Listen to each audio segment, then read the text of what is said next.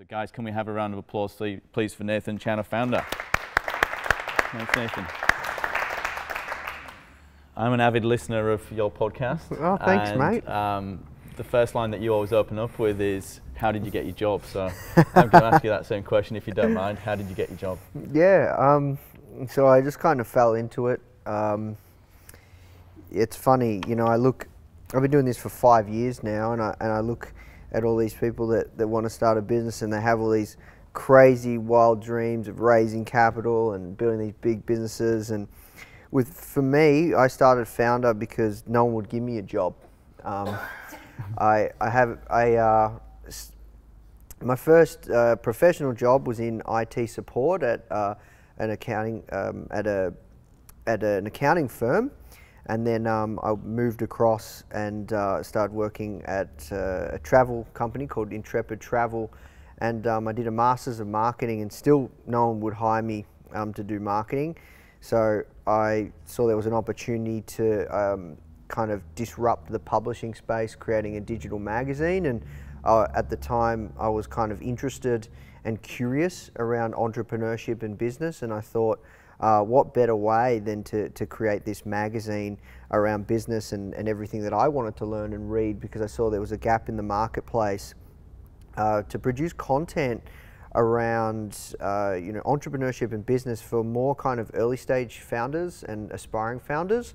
And I just started it on the side, and actually I remember actually taking that magazine, like the first edition, on the iPad and actually just taking it to job interviews, and still no one would hire me. And then, you know, after a couple of months, it was pretty clear to me what I wanted to do, and you know, how I was going to grow this thing. And yeah, the rest is kind of history. So you're talking about how you can grow it then. So how did you get some of the early wins on the board? Yeah, so the blessing, you know, starting a magazine is a blessing and a curse. The blessing was that I didn't know it at the time, but a magazine has a tremendous amount of authority. When you talk about like building like, you know, Steve was talking about building a media-based company, or building out media properties, having a magazine is tremendous for influence. And I just kind of stumbled across that. And you know, if you wanted to start a magazine today, like, you know, a lot of people would say you were stupid. Same back then. A lot of people told me I was stupid, but I was really naive, right? And you know, I didn't have any money either, so I kind of had to be super resourceful. So to answer your question, I worked out very quickly that, you know, having a magazine is amazing for getting cut through and actually getting in the door and getting in front of people. And the first early win was I got an interview with Sir Richard Branson, and that was for issue number 8, but I pitched him for issue number 4 when I was 4 months in. And I pitched, I'll never forget, like, you know, I was, you know, still at my day job, and I was like at a share house with one of my mates in McLeod. Like, it was like an old house, and it was like really echoey. I was paying like $500 a month to live there with just me and my friend. It's like it was amazing. And I never forget, it was like late at night. I tracked back, you know, the head of Richard Branson's PR, and you know, I remember telling my friend that I was living with at the time, like, be quiet because I'm going to go pitch Richard Branson. So I run to my room, and because I just called her up, and yeah, I'll never forget. I just was like stumbling, and I was so nervous, and you know, I gave her my pitch, and she said, like, look, please understand, like, we get these requests, like, you know, at least 10 times a day. Like, shoot me an email. I promise I'll at least get back to you. So I shot her a really good email, and then yeah, he ended up saying yes, and we did that interview, and that was a really big win, because I took that interview and I gave it away for free. I gave that particular magazine edition away for free, and that was something that I learned, that when you're building any kind of brand or building an audience, if you want to build that audience, you want to lead with something that's really good that you could easily charge for. But if you give it away for free and put it out there, you know, you can do a few things. One, you can provide value up front and you can build your audience. But two, you know, with that magazine and having Richard Branson on the front cover of a brand that nobody's ever heard of, it's tremendously powerful for building influence. And yeah, that was definitely a big win. Another big win was, you know, I just was lucky that I stumbled across the business model of like selling recurring subscriptions, and that just kept building, and it was just building. You know, a lot of people, when they start a business, they don't think, oh, okay, I'm just going to sell subscription, like I'll offer subscription, and that was really powerful, and still is today. I'm very, very passionate about recurring revenue. So those were a few early wins, and then yeah, I can tell you more, but as time went on. I want to talk a little bit about kind of your mindset as a founder. And have you always had that like thinking big mentality? So obviously you're going after the likes of Branson. How do you? So like right now, my thinking big is like, I want to build a household name entrepreneurial brand with tens of millions of people consuming our content every single week. Right now it's in the millions. Back then, you know, my dream was just to be able to make enough money so I could leave my job. Even though I was pitching the likes of Richard Branson. Now, how that's developed over time is purely by association. So, you know, they say, like, it's kind of a cliche quote, but you're the average of the 5 people that you spend most of your time with. That couldn't be like further from the truth. So I hang out with people that have built, you know, products or companies that, you know, have impacted hundreds of millions of people on a yearly basis. You know, or people that build $100 million companies, or 300 or $500 million companies. And I'm fortunate that I get to speak to some of those people through, you know, the Foundr podcast, and just by pure association of speaking to these people, hanging out with these people, I'm forced to level up with my thinking. I'm embarrassed by how small my dreams are. And, you know, I think the more you do that kind of stuff, it just, you know, really pushes you to think big. So it's something that's definitely evolved over time for me. A big game changer was when I did my first trip to the States. So I did my first trip to the States. So I started Foundr in March 2013. I left my day job and built up the recurring revenue so I could just pay myself a small wage and pay the bills and scrape by and still cover operating costs around mid-2014. And then I went to the States around early 2015. And I'd never been to the States before, but the culture and mindset over there is just really incredible. And I spent a bit of time in, you know, Silicon Valley, and spent a bit of time in New York, and caught up with some really incredible people, also in LA as well. And the way that people think over there, they just think so big, and it's incredibly inspiring. And that I never forget, because when I came back after that US trip, that's when I really start to get some really good traction with Foundr. And yeah, that was a big game changer. So that's one thing, just association. That's how you cultivate your ability to think big, and that fearlessness that you can achieve anything. And once you start to get those wins, you start to actually, you know, see it come to life, and it's an incredible thing. And you talk a lot about those founders that you've been able to share time with, and they're all very generous on the podcast with their experiences and everything else. And what are the most common traits from those people? Obviously, thinking big is one, but what's the most common thing between all of those people, would you say? Oh, look, it's hard to say. I've spoken to such a diverse range of people from all walks of life, but I think it's just sheer grit and determination, and the fact of never giving up and wanting it bad enough. You know, there's a very big difference between people that build a successful business and don't. And I think one of the biggest things is people just aren't prepared to do the work. Most people aren't prepared to do the work. Most people aren't prepared to just go through the low times, because building a business is so ridiculously hard. You have so many highs and you have so many lows. The highs are amazing, but the lows are the worst ever. And, you know, these people just have been able to push through, and they've been able to also you know, another common thing is they've been able to build great teams. You look at me and you're speaking to me about my accomplishments, but they're not really my accomplishments. But you seem to ask that quite a lot as well. So on the podcast, I've noticed that you're looking for that advice from some of those founders about how to scale and how to build teams. So that's something that you're going through a challenge at the moment. Is that right? Yeah. So I think you know, like I said, like you build like a very, very big company or something of true worth and value and significance through having a great team. There's no other way about it. You can't do it off your own bat. I think you can build a business maybe to $1 million or a couple of million, like pushing it max by yourself.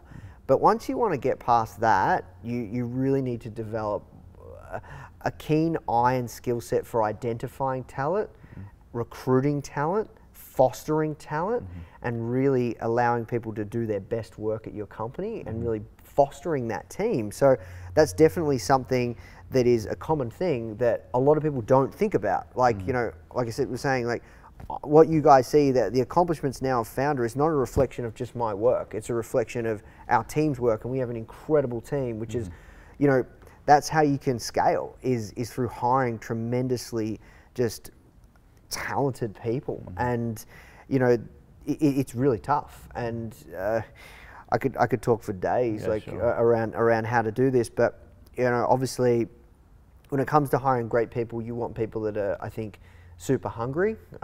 You want to create an organization, an environment where they can do their best work. I think, you know, getting paid is one thing, but being able to fall in love with the work is another thing.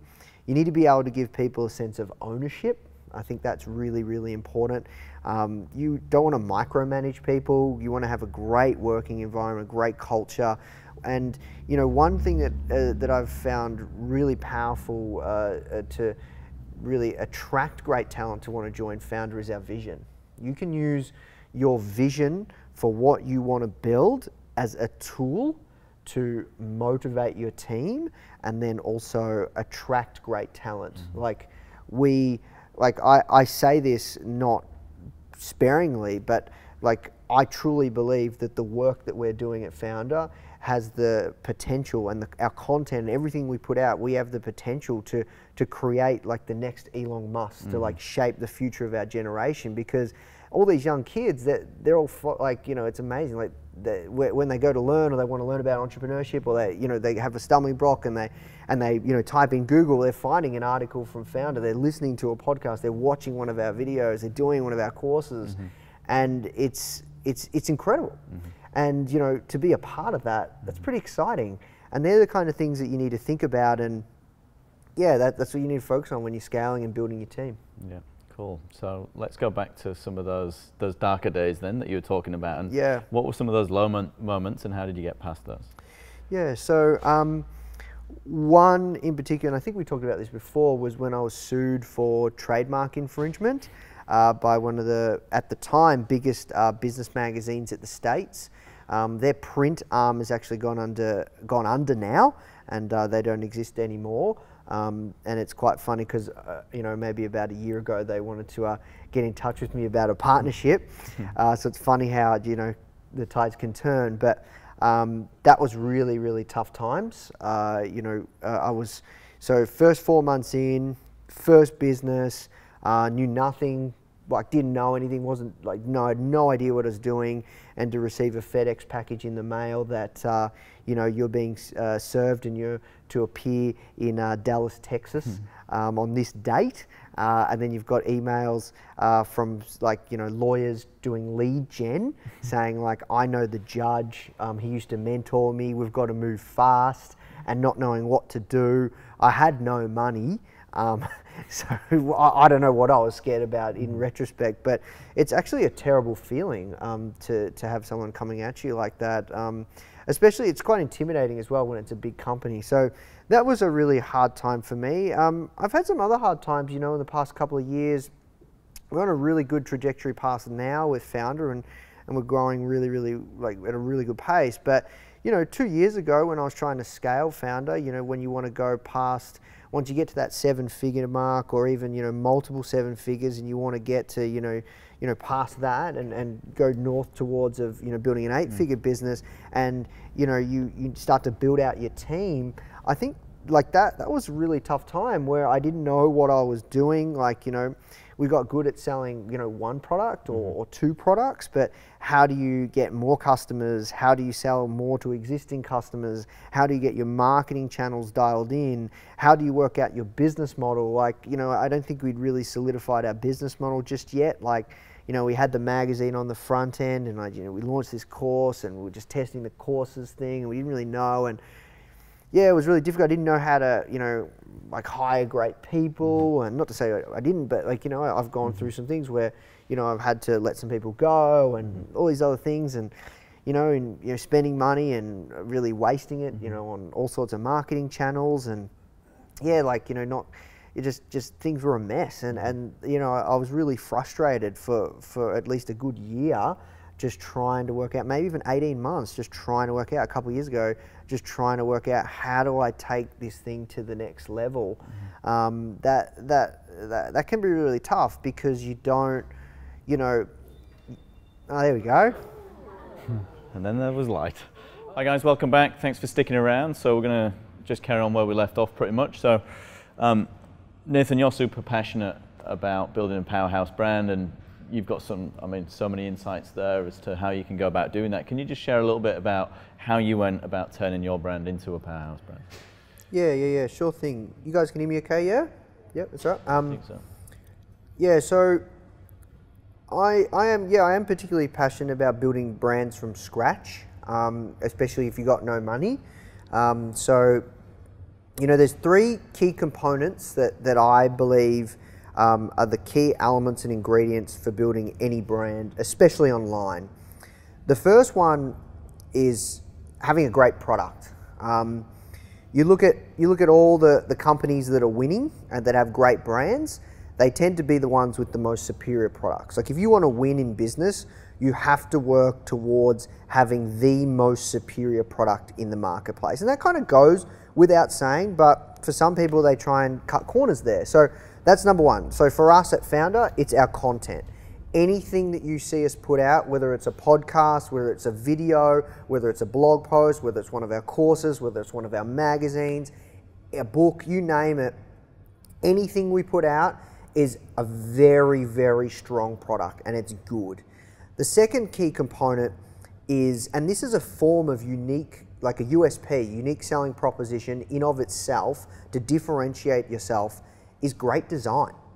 So I'm very, very passionate about having great design in whatever you put out there. So if you look at all the top startups, one thing that is very, very common is they all have tremendous design. Like, it just goes without saying. And the cool thing is with design is, because of technology nowadays, you can actually get like incredible design at extremely low cost. Like, you don't have to go to these ridiculously expensive agencies locally. You can go to like a website like Behance.com or Dribble.com. You can find like an amazing designer from Eastern Europe, and you can use, like, obviously you can take advantage of, you know, the economy and you know, pay somebody like a really cost affordable rate here in Australia or US or whatever, and find someone in Eastern Europe, and you can get incredible design work. And I think that is so important. So if you look at anything we put out there from Foundr, the design is impeccable. It's really, really strong.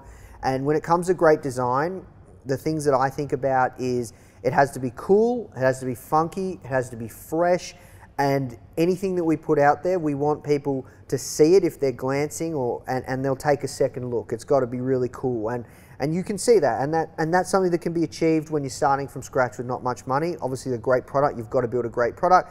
And then the third one, which I think is really important as well, which we've really put on steroids at Foundr, is having ambassadors for your brand.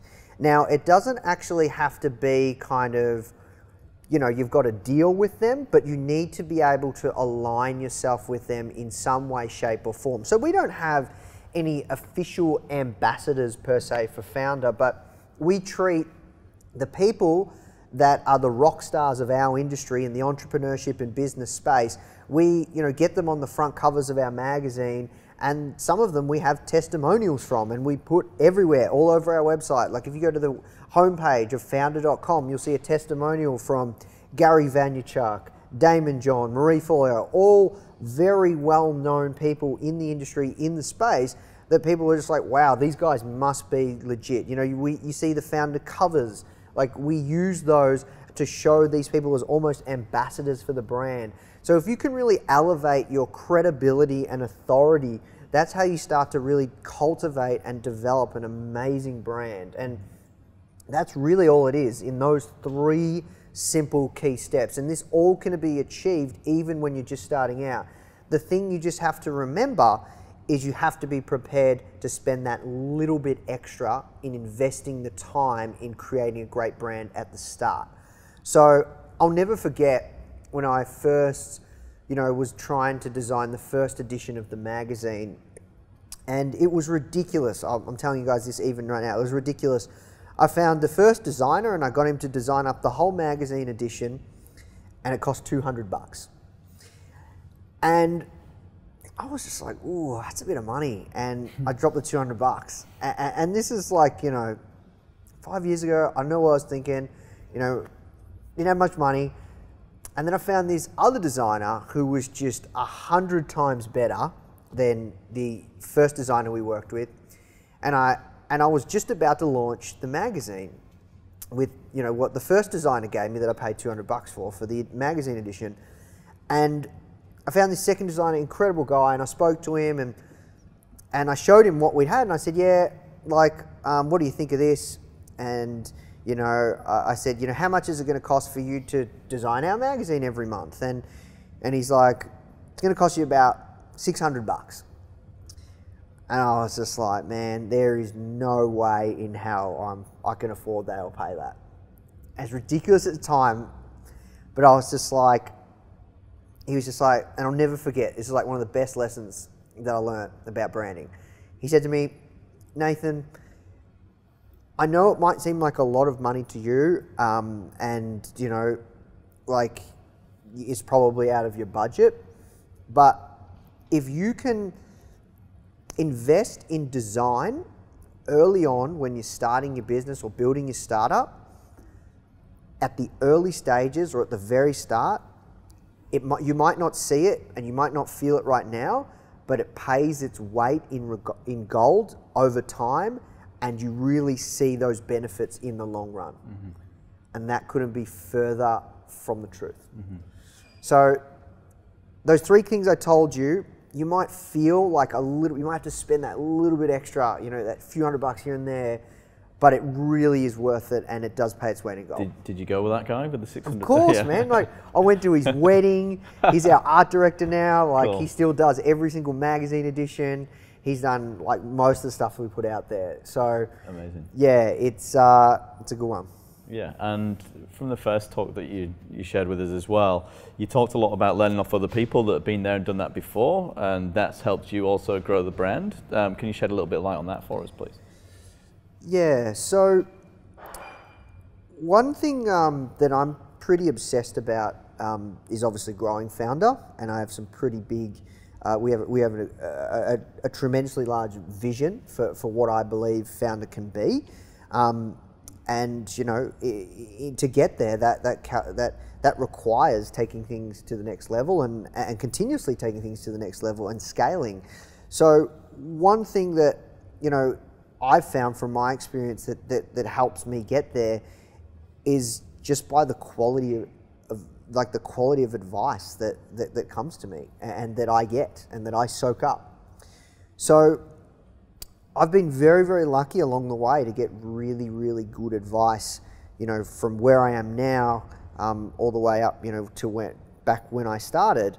And I've always been, I would say, kind of a very passionate person if I get obsessed with something.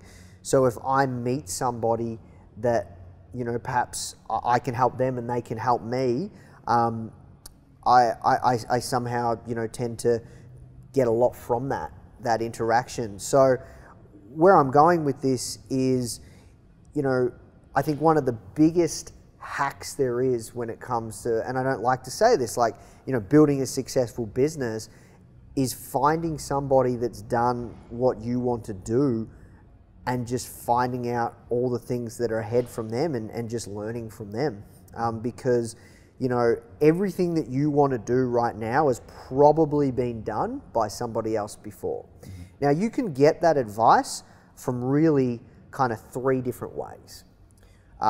One, you can pay for it, which is something that I'm more than happy to do, and I continually double down on paying for advice, whether that's paying for your mentors, paying for coaching, jumping on something like a service like clarity.fm, and if you want to find a lead generation expert, you can find so many on there, and you can pay them $10 a minute. You speak to them for half an hour, $300, and you can know the best stuff that person knows from generating millions of leads in the past couple of years for their company. So, that's the first thing. You have to be prepared to respect that person's time if they are going to give it to you, and if they want to be paid, pay them. Make that investment in yourself. The more that you level up and invest in your own knowledge and mindset and, spend that time, the faster you can grow your company. The growth of your company is a reflection of you as a founder and how much you know and how much you're learning. I know that sounds kind of basic and obvious, but if you really step outside of that, if you just keep investing and double downing on investing in yourself, then of course you're stacking the deck in your favor to be able to grow your company.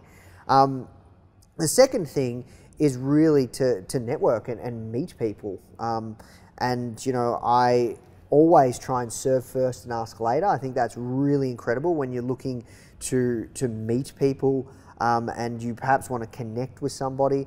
You just put yourself out there. Like, for example, I'm sure there's some things that I could share with Steve right now that I'm sure I know there's some things that he can help me with around backlinks and driving our organic traffic with Foundr. So I'll always look to serve first, and I think that's a really, really healthy way to build a relationship. And then the third thing that you want to be doing around getting great advice is joining groups like EO. That's how I've get to know Kim much better, or joining mastermind groups, and there's plenty of them out there, and just having that accountability from just really smart people or people at the same level of the journey that you're at, or maybe even a little bit further, like a little bit ahead. It's really, really powerful. And just that accountability when you've got that cadence of catching up with that group once a month and being able to say, yeah, this is what's happening now. Imagine being able to go to that group and say, yeah, I've done nothing, like having that and just being inspired by others and having that cadence of catching up with that group is tremendously powerful. So they're the 3 things when I think that I'm always focused on, that when it comes to having quality advice and always being fed that quality advice, and getting people to always test my assumptions and my strategies, and looking forward on tweaking the business model, adding this line of product, or turning this cost center into a profit center, or whatever it is. Yeah. I love to hear this passion. It's absolutely fantastic. We're running out of time a little bit for just this little interval here, this little session that we have now, but we're going to go to the Q&A in a second. But I'm just going to ask you one question here now.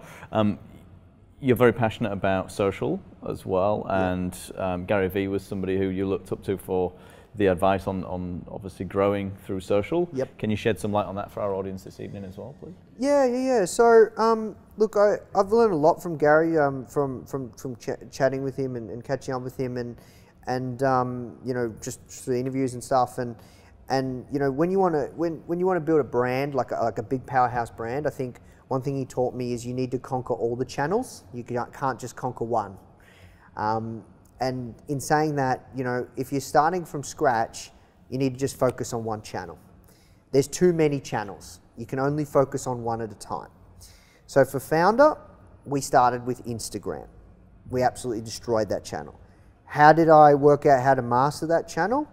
It's a simple concept. This is how I master every single social channel. You guys watch what I'm going to do. Well, I'm going to drive, and my team's going to help, and we're going to do with our YouTube channel. We'll get that to 100,000 subscribers in 6 months or less.